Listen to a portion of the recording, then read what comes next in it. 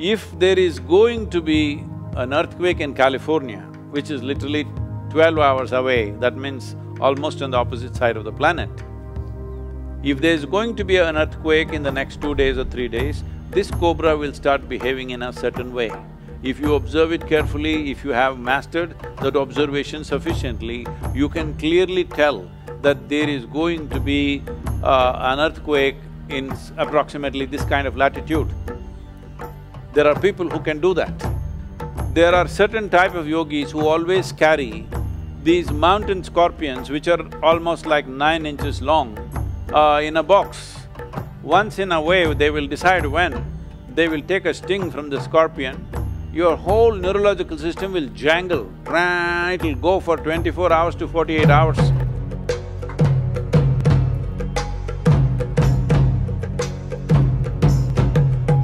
Can I ask you 2 questions?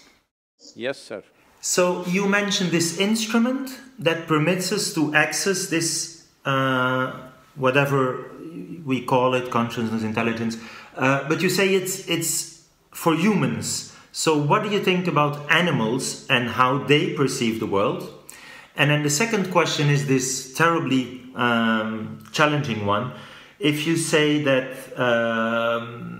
somehow, and you make the comparison with the bubble and that there is no such thing as your consciousness, my consciousness, it could be an illusion.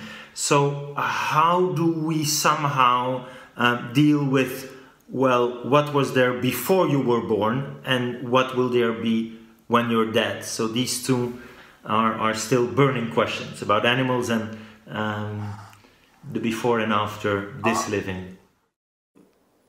See, when it comes to animals, an animal is programmed in such a way that largely its life is fixed around its survival process.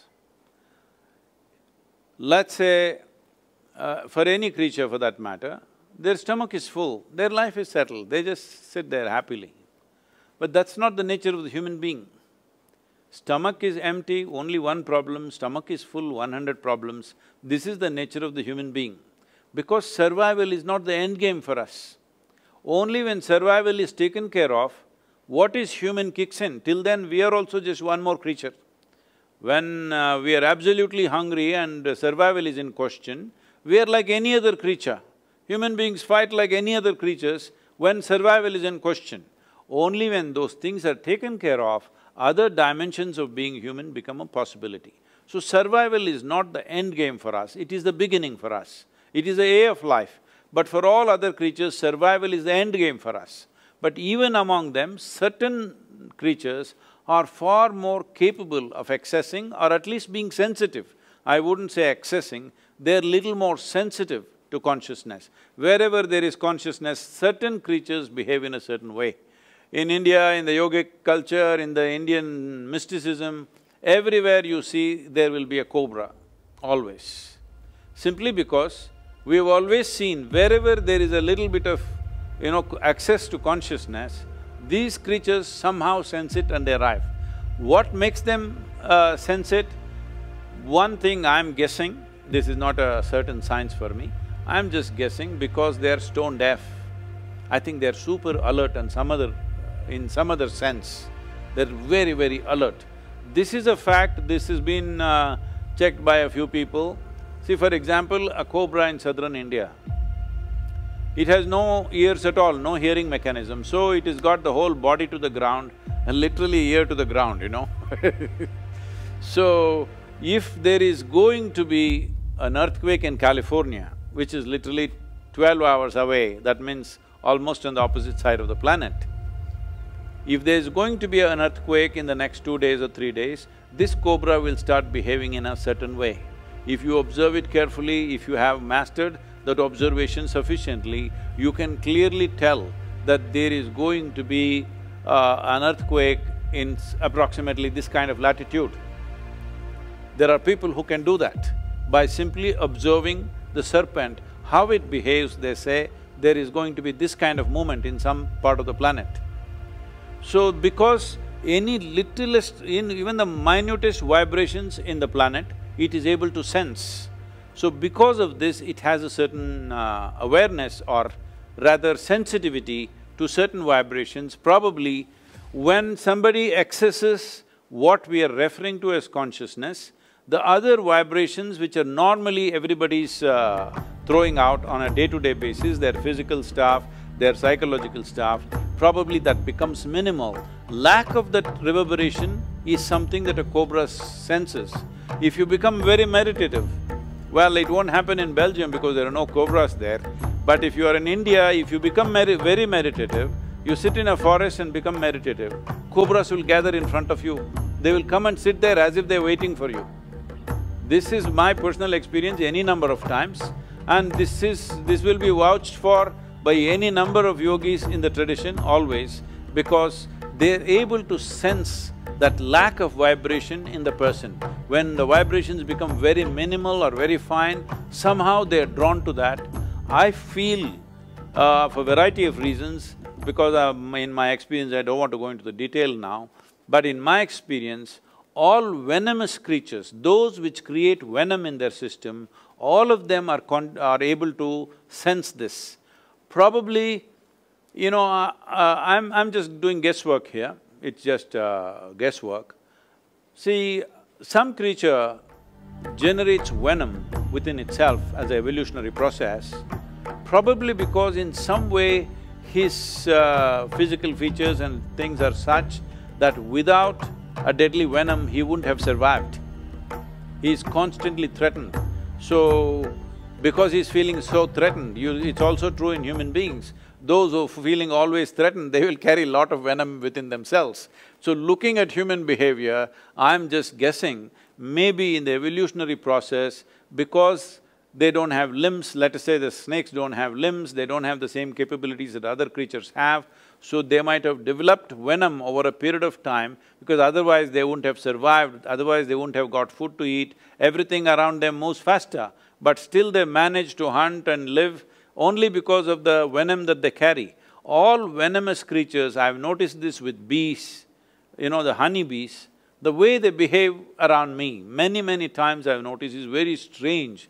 In the beginning when it happened, I couldn't believe how these insects seem to be sensing something which nobody else, you know, human beings don't know most of the time, but they're able to see it. I've generally noticed this with all venomous creatures, because to generate that venom, there is some special process going on within them. From what I hear from other scientists and you know, people who are working in the field, they're saying venom is one of the most complex proteins that are produced on the planet, and today for various neurological ailments, the experiments are going on how venom could be a solution in the future, because you know, in my personal experience, consuming venom has done miracles to me in terms of rejuvenating my body and doing things with myself in so many different ways. If you are… I don't know if you and Bala are not aware of this, there are certain type of yogis who always carry these mountain scorpions which are almost like 9 inches long in a box. Once in a way, they will decide when, they will take a sting from the scorpion, your whole neurological system will jangle, it'll go for 24 hours to 48 hours. It won't let you sleep, it will just keep you up. And between pain and pleasure, there is very little distinction. Once the neurological system gets tangled, you know, like jangled in a certain way, you can make it into pain, you can make it into pleasure consciously. So they will cry, they will laugh, they will cry, they will laugh, they will go through this for whole 24 to 48 hours, because they are using the venom to just shake up the whole neurological system. So having said that, somewhere certain creatures have little more access to these things. They may not have access to consciousness, but where there is access to consciousness, they're able to sense that. In my understanding, or I would rather say my presumption, is that they're able to mark out those creatures or those bodies who are least amount of reverberations in them. Where there is least amount of reverberation is like a little bit of a vacuum for them, so they are drawn towards that, and at the same time they will not harm that, you know, that kind of reverberation, because they feel very passive. Like, I don't know, right now in the video as I was watching it, there is a video where I'm holding a king cobra, not by the head, but in the body. It is not a pet cobra or something. We've just caught it 2-3 days before that is being filmed there. And king cobra, if it bites you, you have 6 to 8 minutes to live, that's it. It has enough venom to kill an elephant, but it will not bite. It all depends. If you show a little anxiety, it'll bite you. If you are just absolutely calm, it will not touch you because it's going by the reverb that you generate. So, having said that, this consciousness as a dimension, let's call it a dimension, let's not call it as an experience of wakefulness and sleep, different levels of wakefulness. Well, even when you're awake, not everybody is awake to the same extent, isn't it? Suppose you're teaching in a university, right? Do you find all the students awake at to the same level? When I teach, yes, hyper-vigilant. He actually uses that analogy in his lectures. What? He goes to a lecture and he uses that analogy where he picks his participants in a lecture and he analyzes and tells them, you're not this much awake and you're this much awake and alert.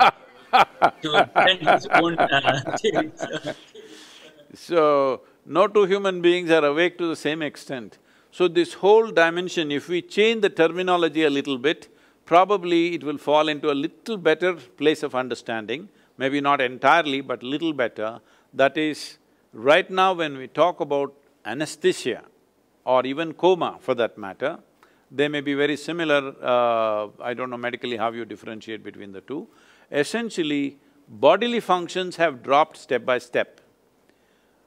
In one person, a certain number of functions might have dropped, in another person it might have dropped further. And I would take it further, even what you call as death is just further drop in the bodily functions. So whether it is death, coma, anesthesia, in my understanding and my experience of things, they are not very different. It is just different levels of profoundness of the same thing. When you become completely unawake, that means you're dead. You're little bit awake means you're in coma. You're little more awake means you're under the influence of anesthesia. Little more awake means you just had a drink. In your experience, but you have not yet died. Let's not go into that now. We'll go into it some other day because are you in Brussels? Yes, close to Brussels. Okay. So, unless you serve me French fries, I'm not going to talk all those things to you right now. I will offer you French fries and Belgian chocolate. The evolution of venomous adaptations in creatures like snakes represents a sophisticated arms race between predators and prey. Venom is a potent cocktail of proteins and enzymes that can have a variety of effects on the victim, ranging from paralysis to necrosis. These toxins are often tailored to the specific needs of the species, with some targeting the nervous system to induce paralysis, while others attack the circulatory system, causing internal bleeding and organ failure. The production and delivery of venom require a complex interplay of anatomical structures, biochemical processes, and behavioral adaptations. For example, some snakes have evolved grooved fangs that allow venom to flow down channels in the fangs and into prey's tissues, while others have developed hinged fangs that fold back when not in use, reducing the risk of self-envenomation. The development of heat-sensing organs in pit vipers represents an extraordinary example of convergent evolution, where unrelated species evolve similar traits in response to similar ecological pressures. Pit organs are highly sensitive to infrared radiation, allowing pit vipers to detect the body heat emitted by warm-blooded prey such as rodents and birds, even in complete darkness. This ability gives pit vipers a significant advantage over their prey, allowing them to hunt effectively in a wide range of environments, from dense forests to arid deserts. Interestingly, recent research has revealed that the sensory neurons in pit organs are structurally similar for those found in retina of the eye, suggesting that these organs may provide pit vipers with a rudimentary form of thermal vision. Jaw flexibility. Snakes exhibit an astonishing degree of jaw flexibility, which is made possible by a combination of anatomical features and specialized musculature. Unlike mammals, whose skulls are composed of several fused bones, snakes have highly mobile skulls with numerous joints and flexible ligaments. that allow them to stretch their mouths wide open. Additionally, snakes possess a unique set of muscles called the intramandibular muscles, which run along the length of the lower jaw and enable them to move each half of the jaw independently. This remarkable flexibility allows snakes to engulf prey that are several times larger than their heads, including mammals, birds, and even other snakes. Furthermore, some species of snakes have developed specialized feeding behaviors such as constrictions, in which they coil around their prey and exert pressure to suffocate it before swallowing it whole. The forked tongue is a highly specialized sensory organ that plays a crucial role in the life of a snake. Unlike mammals, which rely primarily on their sense of smell to detect odors, snakes use their forked tongues to sample chemical cues from their environment. When a snake flicks its tongue in and out its mouth, it collects scent particles from the air or surfaces it comes into contact with. These scent particles are then transferred to vomeronasal organ, a specialized structure located in the roof of the mouth, where they are analyzed and interpreted by the snake's brain. By combining information from both fork tips, snakes can determine the direction of the scent source, allowing them to track prey, navigate their environment, and communicate with other snakes. Additionally, the forked tongue serves as a highly sensitive chemoreceptor capable of detecting subtle changes in the chemical composition of the environment, such as the presence of pheromones released by potential mates. The shedding of skin or ecdysis is a fundamental aspect of the life cycle of snakes and other reptiles. Unlike mammals, which grow continuously throughout their lives, reptiles grow in discrete stages with periods of rapid growth followed by periods of quiescence. During the shedding process, snakes secrete a thin layer of fluid between the old and new layers of skin, which helps to loosen the old skin and facilitate its removal. Once the old skin has been shed, the snake's scales appear bright and glossy, and the animal may exhibit increased activity and appetite, and it prepares to enter a new phase of growth. Shedding is not only essential for accommodating growth but also for maintaining the health and vitality of the snake's skin. By shedding their old skin, snakes can remove accumulated dirt, parasites, and pathogens, reducing the risk of infection and disease. Additionally, shedding allows snakes to repair damage to their skin, such as cuts and abrasions, by replacing damaged tissue with healthy new skin. Overall, shedding plays a vital role in the maintenance of the snake's integumentary system, ensuring that it remains healthy, flexible, and functional throughout its life. These extraordinary features exemplify the remarkable adaptations that snakes and other venomous creatures have evolved to survive and thrive in a wide range of environments. Through millions of years of evolution, these animals have developed a diverse array of anatomical, physiological, and behavioral adaptations that enable them to exploit their ecological niche and maintain their status as apex predators in their respective ecosystems. From their venom-delivering fangs to their heat-sensing organs and forked tongues, each aspect of their biology reflects the incredible diversity and ingenuity of the natural world.